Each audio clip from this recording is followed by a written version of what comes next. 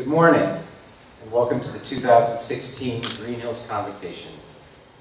We gathered together this morning for important reasons: to celebrate and honor the new year, to formally integrate our new 6th grade into the school culture, and finally to present to the class of 2017 the designation of school leaders. Green Hills School is a student-centered community that helps young people realize their full intellectual, ethical, artistic, and athletic potential in preparation for college and beyond, as curious, creative, and responsible citizens who respect all individuals and their differences and whose meaningful and balanced lives will better the world. That's our mission statement. Schools have stated missions, and while many share some of the same words, each is ultimately unique. The words you just heard, intellectual, ethical, artistic, athletic, curious, creative, responsible, respect, these words matter to us. They're carefully chosen, and they should be heard. Every school has a mission, and each mission is unique. Much of what we do at our school, and much of what happens at schools everywhere, is centered around ritual and tradition. All communities come together around ritual. We see it expansively in this country on Independence Day, and locally at dinner tables that host holiday meals. We remind ourselves what is important through these traditions, and today is no exception. Convocation is how we choose to start our year at Green Hills. As you know by looking at your classmates, it's a formal event. And we all know that formal events are infused with a special significance. But I bet you all have your own beginning of the year traditions that might not be quite so formal. They might even be events you aren't aware are part of a tradition. Maybe it's shopping for school supplies, even if you're 18 years old. It might be the dinner the night before school starts. It might be picking out your first day clothes. For me, each year begins with a conversation with my old friend, Mark Luce. When I became a school administrator 15 years ago, the first person I hired was Mark Luce. I had never met him before, but during the interviewing process, I quickly realized he would be a great English teacher, which turned out to be true. And since then, he's become a great friend. In my very first year as head of upper school, when we had an important event at school where I was scheduled to speak, I would ask Mark for his advice. What should I talk about? Is there a poem I should share? A short piece of fiction? You see, Mark was and is a true scholar. His knowledge of literature is impressive. He used to write book reviews for the New York Times, Washington Post, San Francisco Examiner, all the big newspapers. He received free books daily at his home from publishers who wanted his support. In short, he knew his stuff. So he seemed like an obvious resource for me. It's been about 10 years now since I worked with Mark, but it's still my personal ritual to ask him what I should talk about on the first day of school. This year, I didn't do what he said, but instead decided to save it for today. There's something else you should know about Mark. He's about my age, but he's still really cool. He listens to music I've never heard of. He seeks out pinball and pool halls. He wears tattered University of Kansas t-shirts and ratty baseball hats, sometimes backwards. He likes independent films, old detective novels, and he says, dude, way more than someone my age should say it. So I never know exactly what he's going to say to me, and that makes him particularly interesting. When we started this tradition, our conversations took place in person. After I stopped working with him, I could call him. Now, as you might guess, texts. So here was our exchange last week. Me. First day of school is coming. What should I talk about? Mark. Learning. Very helpful. Learning. Stuff like that. Maybe read an article about dude who was inspiration for Red Wheelbarrow, which is a poem that you might have studied or may study someday. Me. That sounds interesting. Okay, I read article. What's the point? Mark, what changes when we know more information? Does it help our understanding or limit our interpretation? Me, maybe something lighter. Chicken soup for the teacher's soul. Mark, learned astronomer. Me, oh nice, that's a good one. What makes you think of it? Mark, be outside, see stuff, gotta go. Me, okay. Now at this point, it might not be entirely obvious that this is a brilliant man, but trust me, he is. And while I often use his ideas, I don't always, but I always ask.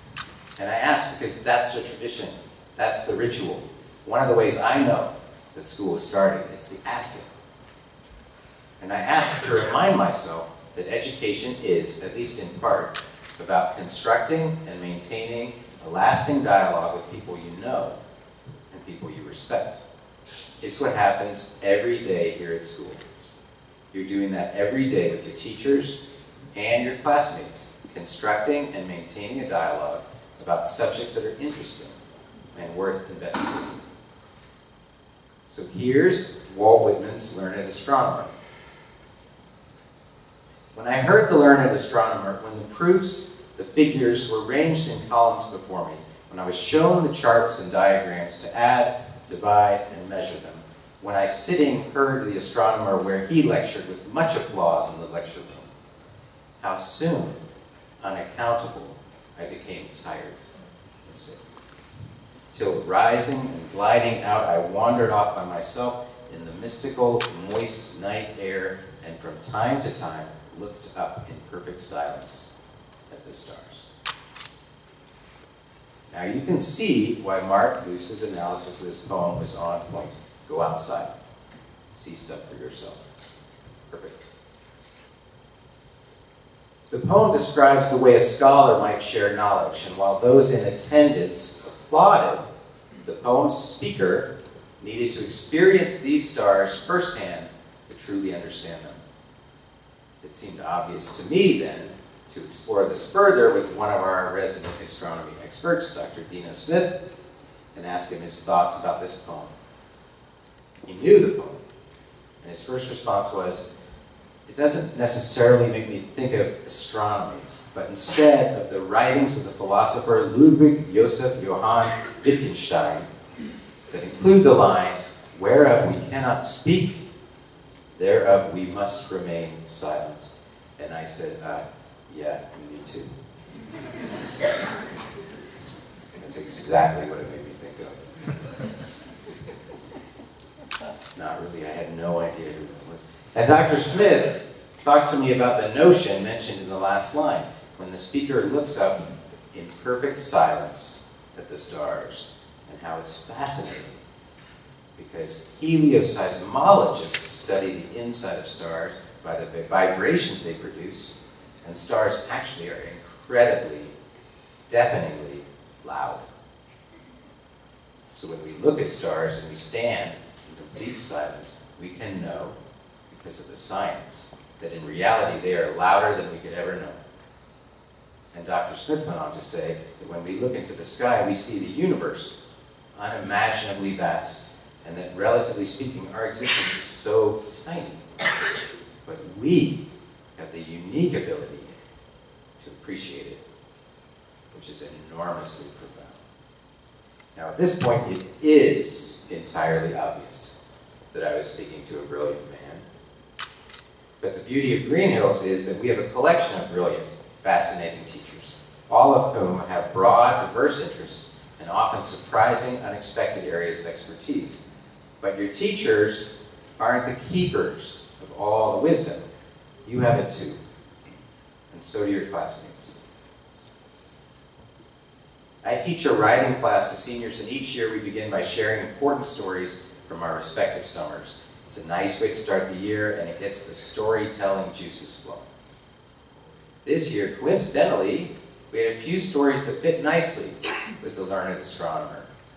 Grace Geiger talked about sitting outside with her friends and looking into the sky like mathematicians might, discussing what quadrants the stars occupied and connecting the dots to create parallelograms. And Allie Schulte shared the following story. Allie spent the summer as a camp counselor, and she experienced the full range of emotions you might expect, ranging from severe crippling irritation to inspiring elation. And Allie talked about one young camper who was feeling sad one night, and how Allie walked with her in the dark and pointed to different constellations in the stars in the sky. Allie explained to the girl that when she was younger, it would provide comfort to her to look at the stars and pick out the different formations. It was calming to her. For any of you who have worked with young children, you know that they can quickly become very attached to you if you're kind to them. And this is what happened with this camper and Allie. So one night the camper came and found Allie, who was perfectly content where she was at that moment, and tugged at her and said, "Allie, come with me, come with me." And they went for a little walk together, and they reached a point where the view was good, and the camper said to Allie, "Look, it's the Big Dipper." We are all students, and we are all teachers. And as you can tell from what I've just told you, we all become better students when we understand how to use all the resources we have. And that includes your teachers, your friends, and your family. And we all become better teachers in the same way. And even then, sometimes the purest moments in your education will be when you wander off alone in the mystical, moist night air and look up in perfect silence at the stars. Have a wonderful, enlightened year.